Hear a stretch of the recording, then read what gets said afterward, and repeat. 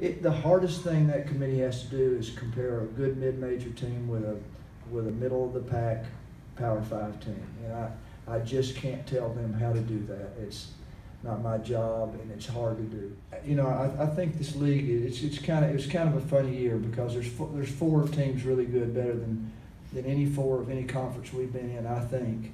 But the teams below that were, we didn't lose to anybody below that, for example, and Murray didn't either.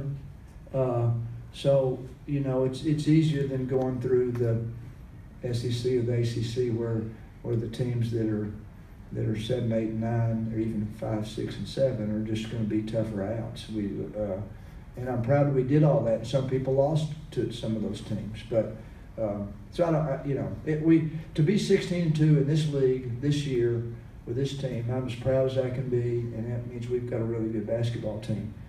How that compares with the other people that are going to be in the bubble, whatever you say, I don't know. For both of you, but Dylan.